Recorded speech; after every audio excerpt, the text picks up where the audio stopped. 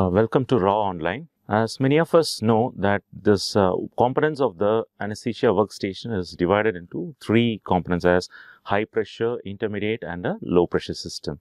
It is based on the fact that there is pressure received by each of these components. And this low pressure system, it includes components mainly just downstream to your flow control valves. And the pressure in this section will be between 14 to 26 psig, and this is based on the flow from the flow control valves and the presence of the back pressure devices like check valves and the back pressure from the machine end.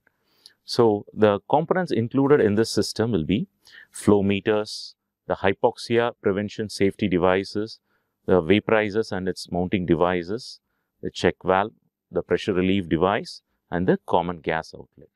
And as I said, like the pressure in the system is slightly above atmospheric. And this flow meter assembly, it mainly consists of the flow meter tubes. You can see the flow meter tubes over here. So this is for the oxygen and this is for the nitrous, the two things for nitrous oxide, and this is for the air. And we can see an indicator inside the flow meter tubes, and there will be a stop on the top of the tube. And you can see the scales marked in liters per minute as 1 up to 10, or it can be even up to 15 liters per minute. And this entire system is called as a flow meter assembly, and this is protected by a plastic sheet. And you have a color codings for each of the gas, like for oxygen and it is white, and nitrous oxide is for it's blue, and it is black and white for an air. This is for a safety profile. And in the second slide, you can see the cross section of a flow meter, and where you can see the flow control valve, which has a flow meter knob. You can see the valve stops, the two valve stops over here, and this is a flow control needle, and this is a valve seat. And this flow meter assembly is in the open state, where you can see the gas from the second stage gas regulator entering the flow meter, that is a flow meter at the bottom, and then it again enters into the flow meter tube, and it tries to elevate the indicator, and finally it passes through the sides of the indicator and to the top of the tube, and finally to the outlet of the tube. Suppose if you are trying to close this knob, this flow control needle will come and approximate with the valve seat, and it prevents the gas flow from the second stage regulator to enter into the flow meter tube. And the purpose of this valve stop will be to prevent the damage to the valve seat by the flow control needle when you try to rotate it clockwise too much. And this valve stop will prevent the knob from getting disengaged from the system when you try to rotate it anti-clockwise too much.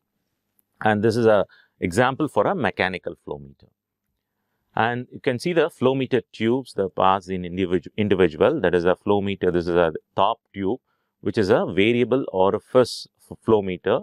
That is, it is internally tapered, and whose diameter is very narrow at the bottom, and it is wide at the top of the tube. That's why it's called as a variable orifice flow meters. And this is made up of a borosilicate material. And the indicator will be either a bobbin or a float, or even a ball indicator, which helps you to measure the rate of a gas flow. And you can see the stop on the top of the tube. Mainly the purpose of stop is to prevent the indicator from plugging to the outlet. Okay. So finally you have the scale, which helps you to measure the rate of gas flow.